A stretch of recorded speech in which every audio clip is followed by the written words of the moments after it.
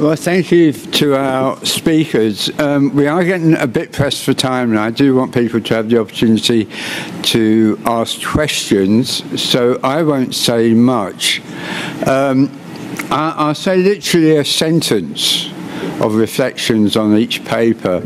If we start with Melanie, I thought she gave a very interesting discussion of the role of both structural factors and interpersonal dynamics in affecting work-life balance. And I think she opened up quite interesting things in my mind about the gender dynamic going on within teams. And also the interesting question of what role the line managers were playing within an organisational context. In terms of Annie, I mean, the main thing, and I took out of Annie's presentation, was although it was about cancer, I thought it raised a host of really important questions about who controls and uses science. You know, who commissions studies, who carries them out, who utilises and how scientific knowledge is used. And that, of course, goes way beyond the issue of cancer. And finally, in terms of the last presentation, I think what we saw there was a wonderful presentation that drew out not only how occupational health and safety is affected by conditions at work, but the way in which we can only understand those when we also locate the workplace dynamics within the political and market context in which work organisation is occurring. And as I have one kind of hero in the sociology of occupational health and safety, this gives me a perfect opportunity to just mention his name. Theo Nichols, a British sociologist, once talked about what determines the determinants. And I think the last presentation very neatly drew out that importance of locating analysis in the broader political and market context.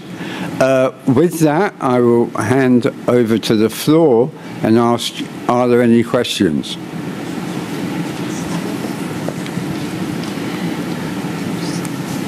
Hi, everybody. I'm Terry Aversa, a health and safety officer at OPSU, which is the Public Service Employees Union in Ontario that has 130,000 workers in different workplaces. Thanks so much for this conference. It's an odd opportunity to try to get the broader issues with science and research and all that with the workplace level issues that unions like ours try to work with every day with the workplaces.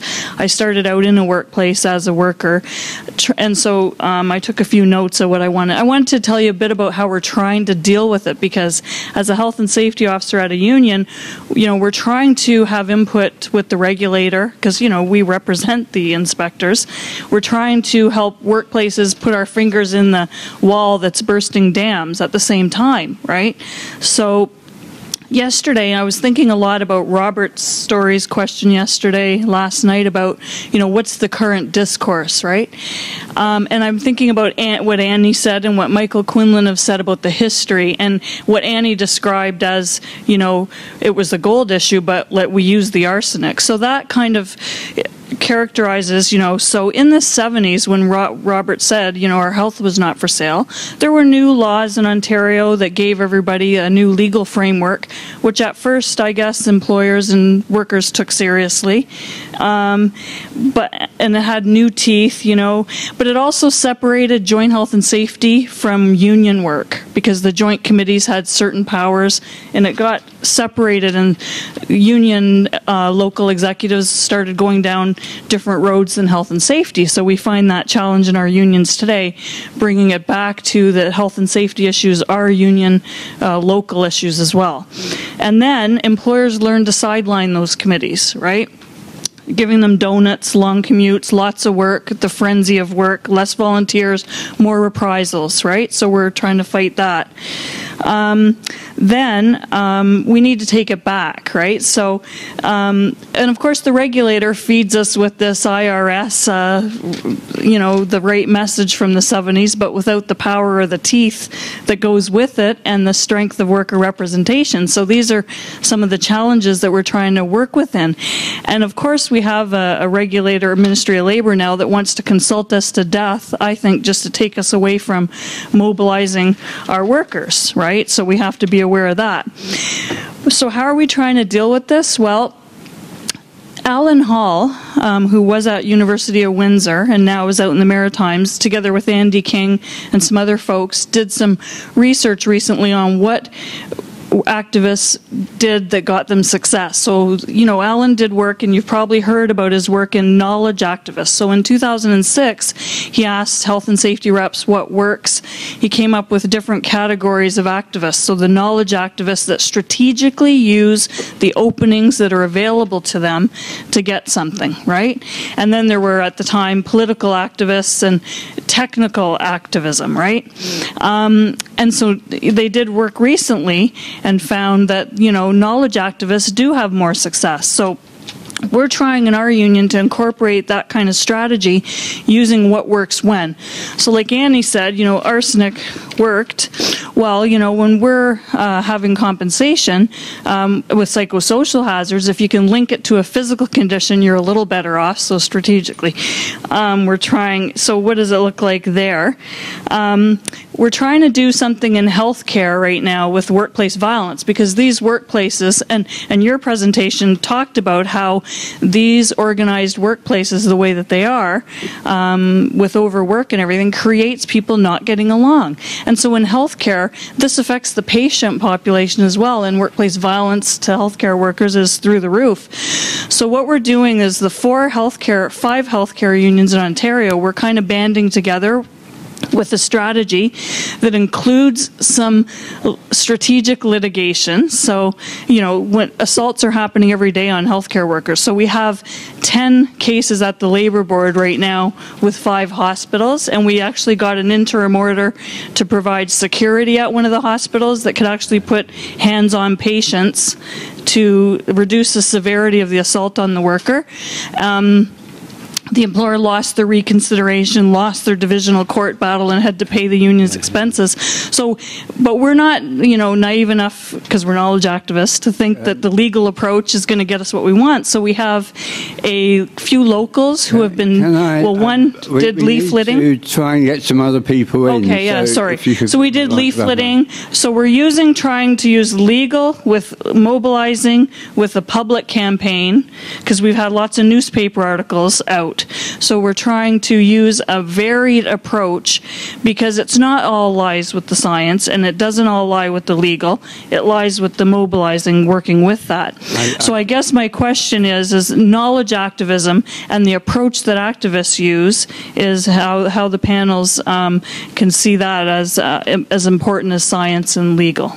Thank you. Thank you very much. If we can hold that, I'll take 2 more contributions from the floor, and we'll deal with them all together. Hi, it's Steve Mantis with the Ontario Network of Injured Workers Groups. My question is really to Melanie. When you talked about your work looking at work-life balance, it sounded so familiar to our experience with injured workers going back to work, and the struggle of getting accommodated. And what we see is a very high rate of re-injury, because those accommodations oftentimes aren't really effective. And it's oftentimes the breakdown between the coworkers. The issue of addressing the accommodation isn't addressed with the coworkers as well. They have more work to do. Relationships begin to fray, and then the workers go, well, I'm just going to do the hard work anyways because I want the respect from my fellow workers. Can you kind of expand on that at all? We have one more, and then I'll invite the panel in. J'ai une question pour Annie. Tu dis que la science est asservie et l'exemple que tu donnes, c'est la santé publique qui a refusé de reconnaître les cas de cancer. Et je me demande si le problème, c'est la reconnaissance du problème ou si c'est le fait que quand il y a le moindre doute, la science dit il y a un doute et on a une limite. Il faut qu'on soit certain à un certain pourcentage. Donc ça, c'est une règle scientifique. Et les gens de santé publique, en général, ici, en tout cas, ils essayent d'obéir à ça. Et je te demande si c'est pas le problème plutôt des régulateurs qui n'agissent pas s'il y a le moindre doute scientifique. Donc, s'il n'est pas mieux d'essayer de changer la règle de régulation que la règle scientifique. Okay, I'll invite the panel in. I mean, basically, it seems to me three issues have been raised. One is the multi-dimensional nature of union activity. Another is the issue of the linkages between the work-family balance and other types of adaptation and accommodation at the workplace. And the third one was the interpretation of science, really, and almost the balance of proof, in a sense. Maybe we'll start with Annie. Yeah? Alors, avant de répondre à la question de Karen, je voudrais revenir sur l'articulation nécessaire entre les mobilisations collectives. Je crois qu'effectivement, sur ces questions de santé au travail, il n'y a pas d'avancée possible s'il n'y a pas de mobilisation, mais que ces mobilisations, je dirais, elles doivent bénéficier aussi de l'engagement citoyen de ce que Henri Pézra appelait les experts citoyens, c'est-à-dire véritablement des scientifiques, des professionnels de la santé au travail qui s'engagent pour faire en sorte que la production de connaissances, d'une part, soit orientée vers la demande. Et la demande, elle peut être implicite ou explicite. Elle peut être explicite dans les études de cas que j'ai données. Dans les deux cas, nous avons eu des demandes explicites de syndicalistes inquiets sur cette question des cancers. Et la réponse qu'on a essayé de donner était de construire avec eux des formes de production de connaissances qui permettent d'apporter un certain nombre de réponses et surtout d'outiller leur lutte.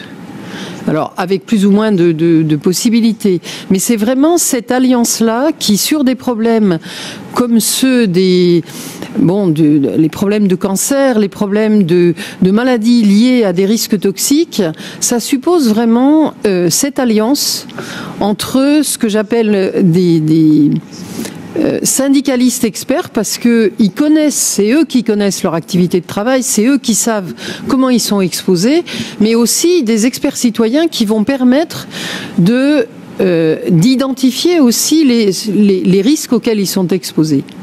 Donc, je crois vraiment que là, c'est extrêmement important que sur ces enjeux-là de santé au travail, il y ait cette alliance entre les mobilisations syndicales, citoyennes et le travail d'experts pour qui la demande est prioritaire sur une démarche scientifique un peu hors sol, ce que j'appelle hors sol. Et là, ça m'amène à ce que disait Karen sur la question de la règle scientifique.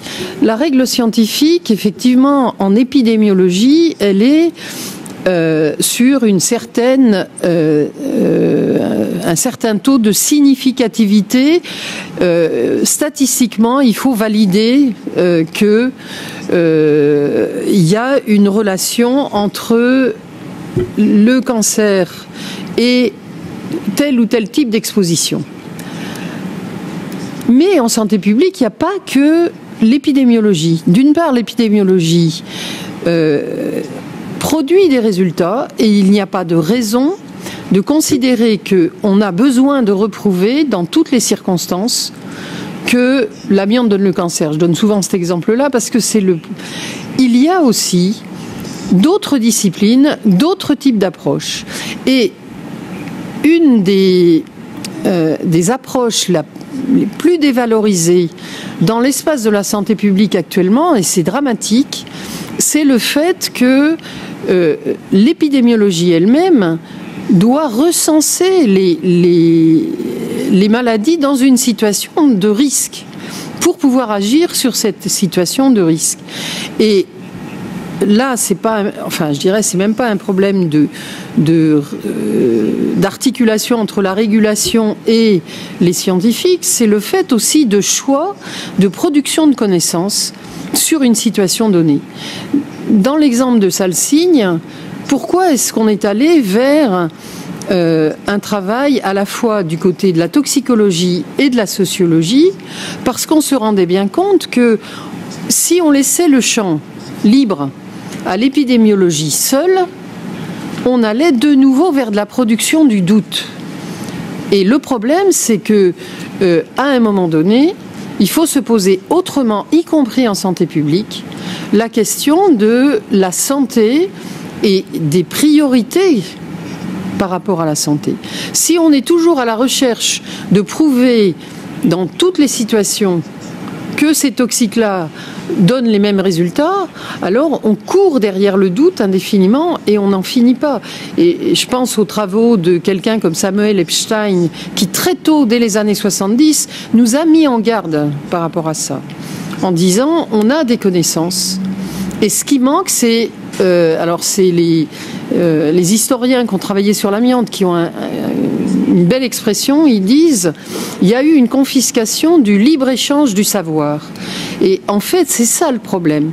Le savoir existe, mais il a été confisqué par les industriels et les épidémiologistes, les chercheurs ont accepté de se remettre en situation de reprouver que la roue tourne en quelque sorte. Thank you. Thank you very much. Melanie, would you like to say some words? Oui, et ma réponse à Steve s'attache un peu avec la question précédente au niveau de l'activisme. Donc, je vais tout lier ensemble. En fait, la recherche qu'on a conduite, que j'ai présentée, s'est réalisée dans le cadre d'un partenariat qui s'inscrit dans un protocole qui existe à l'Université du Québec à Montréal, qui est chapeauté par notre service aux collectivités, donc qui permet de développer des liens avec des organisations syndicales, mais également groupes de femmes, groupes communautaires, pour développer des projets de recherche qui sont ancrés dans les besoins des milieux. Donc, les partenaires arrivent avec des demandes et là, il y a un partenariat, un pairage avec des chercheurs, des étudiants qui permet de développer un projet ensemble. Donc, la production de connaissances, elle est développée en partenariat finalement. Donc, c'est le Community-Based Research.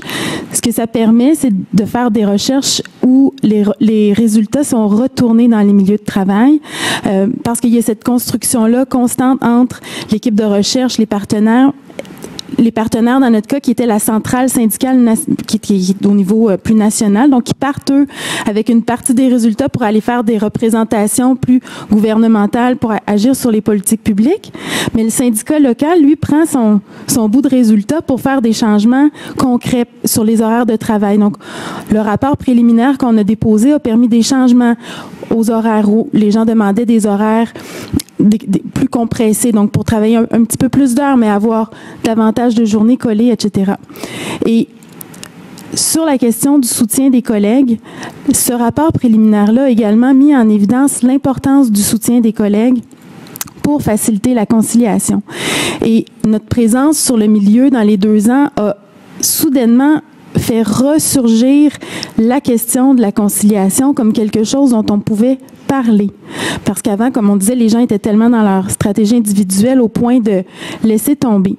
Et je peux juste partir d'un exemple dont j'ai été témoin dans une de mes périodes d'observation où, comme la journée du choix d'horaire, les options s'éliminent, les bons horaires partent.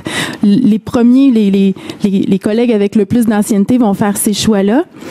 Et il y a eu une mobilisation autour d'une ouverture pour un quart de jour pour une des 5 mamans qui travaillait de nuit, d'un collègue qui, lui, faisait le choix de ne pas prendre cette ligne-là pour ses raisons personnelles, somme toute, mais qui, parce que cette maman-là et lui étaient séparés par 3 autres collègues, est allée voir chacun en disant « T'es bien certain que ce quart-là te convient parce qu'elle, elle en a vraiment besoin. » Et elle s'est rendue, en fait, elle l'a eu, son quart de jour, et ça a créé un événement festif où là, les collègues étaient à l'extérieur en félicitant la travailleuse, lui tapotant l'épaule, « Hey, c'est beau ce que tu as fait. » Et il y a eu un moment de, c'est un micro, une explosion de solidarité soudaine qui sera, je pense pas que ça sera pas marqué. Et on peut faire des liens avec les travailleurs blessés, mais aussi les travailleuses enceintes. Et au Québec, il y a le droit au retrait préventif. J'entrerai pas dans les détails, mais les stratégies des travailleuses enceintes pour se maintenir en emploi sont également connectées sur ces défis de rapport avec les collègues. Exactement. Donc, je pense que le transfert des connaissances rapide sur les résultats de la recherche, retourner dans le milieu pour que les gens prennent conscience d'une situation à laquelle ils essaient de s'adapter sans comprendre tout le système qui influence leur manière d'interagir, a peut-être permis cette petit moment de magie-là et peut-être qu'il y aura des conséquences à plus long terme. Donc, je ne sais pas si ça répond à votre question, mais voilà. Thank you. I think we're running out of time, actually. I'm getting signals from Catherine, and I'm a very obedient person, so I do what I'm told. I will call a halt to the session. The food is being served outside for lunch, is that? There is food, is the point. I don't know where it is. All right. So your challenge for the next hour, I think, or whatever time we have available, is to find the food. In the meantime, just before we do break, can I ask you to thank the speakers for what has been a great session?